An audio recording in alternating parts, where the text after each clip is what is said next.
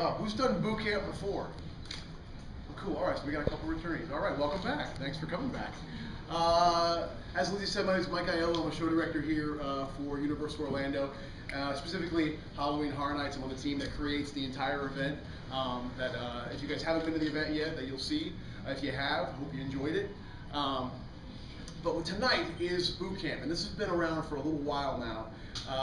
If you don't know about the event this year, it is 20 years of fear for Halloween Horror Nights. This event's been around for 20 years now. We're very, very proud of that fact. It's successful every year. And this year we're kind of giving our guests the best of both worlds. We're paying homage to our past with a few houses, a few scare zones, but ultimately this event is a brand new event.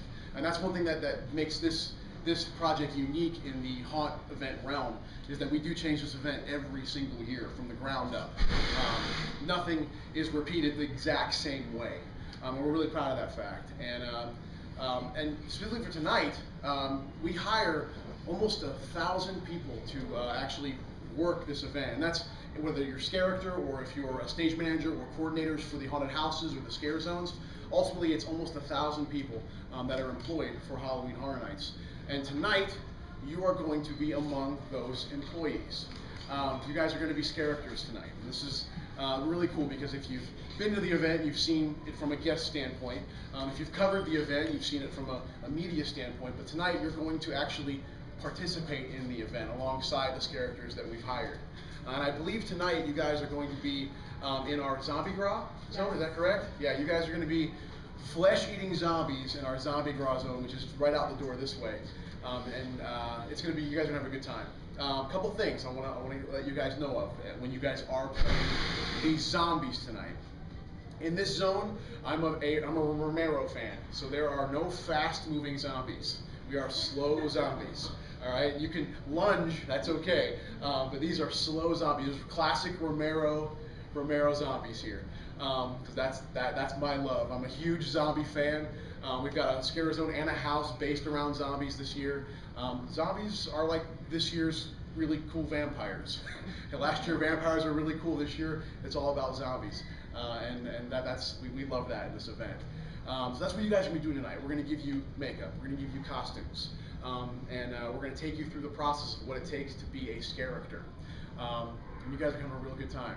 Who said they have done it before? What was your experience like?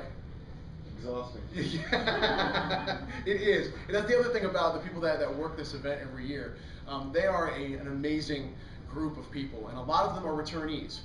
We have people that have worked this event many, many years, that have come back year after year just to participate in the event. There's a gentleman who is actually, he's an attorney. He has a practice in South Florida. And he comes back every year. He takes a vacation, and this is his vacation, to work this event. He leaves his practice to come here and be a Scareactor in the event. So they're an amazing group of people. They work their butts off every single night of this event, and it's all because they love Halloween Horror Nights. They love horror, like we all do, because we all start in this place as fans of this event and of horror in general. So they're an amazing, amazing group, and you guys are going to be among them tonight. And I'm looking forward to it. I'm glad you guys are here to do this. It's going to be a lot of fun. So if you guys have any questions about the event overall, or about what you might be doing tonight, I am here to answer those questions. Wow, all right. I am good, all right. What makes a good zombie? What makes a good zombie? Wow, I think it's, I think you have to be unique in your character. I think because the one cool thing about all zombie films is no zombie's exactly the same. So you've got to find your inner zombie, so to speak. And there's a couple ways you can do that. You can kind of, I used to be a Scareactor in the event. My first job here, I popped out of a washing machine 85 times, in an hour. Popped out of a washing machine. And finding your character in the event is, there's one of two ways you can do this that I have found. One, you can kind of preconceive what kind of zombie you might want to be, or if you want, as you guys get your makeup on, let that kind of dictate what kind of zombie you might be as you're getting that makeup on. For years I was, this is totally not Halloween related, but I was the Grinch in Grinchmas for many years in the show that we did at Islands of Adventure. During the rehearsal process, we didn't have that makeup on. And I found that it was tough for me to try and find the character. It was only until I got those latex appliances on that I truly found who this guy was, and that's really important. So a lot of you might find as you're getting your airbrushing done or whatever they're going to put on you guys, that you'll find that that character will kind of start coming to life, as it happens in real time. So look for that. That's the cool part about the process, is getting that makeup on and becoming something else entirely. Matt. There are parade members who have become zombies. So how Yes. much do you be a zombie versus still doing what a parade performer would do? I would probably make it 25-75. 75% zombies, 25% parade performer. If you're a Romero fan, think of it more like Land of the Dead, where maybe they remember slightly what they did previously before they return. You can kind of take that moment. And again, this zone, as well as the front half of the Zombie-Geddon house, has a little bit of a comedic tone, a little bit, especially in the front half of that house, as well as the scare zone out here. Some of the characters played a little more comedically. Maybe that's how you draw the people in close to you. Be accessible. Allow them to get near you, and then, bam, hit them. I mean, don't hit them really. Just lunge at them. Use that. Use the idea of that you were once a parade performer and draw them in close. That works very effectively. Like our chainsaw drill team, they'll walk around and they'll start gaining a crowd, just kind of like stalking people, and they'll start gaining a crowd. That's really effective, because the more people you have, once you fire that chainsaw up, you're gone. Use the same philosophy with your zombie. Try and get people to want to be near you, and then unleash hell on them. Another question. A lot of people want to pose for photos with you. Do you? Totally okay. Absolutely. For you guys, absolutely okay. I want you guys to get the full experience tonight. A lot of our Scareactors, in certain zones, we say don't pose as much. We do have a couple zones this year that it specifically is designed to be more of a photo op, especially with our icons and a lot of the characters from the past. We really try and limit a lot of photography in some of the other zones. But for you guys, I want to give you guys the full experience. So if somebody wants to take a picture with you guys while you're out there, absolutely. And then as soon as they're done, scare them. Get them out of there. What else you guys got? Inspiration for the pyro over the lake and its effect on the scare zone. Oh, inspiration for the pyro over the lake? It's because it's cool. Yeah, I mean, what more do you need with a zombie horde than just some kind of explosive fireball? And we've done that fireball in the past in that area. We've kind of moved it around the lagoon some years. It's just cool. Fire's awesome.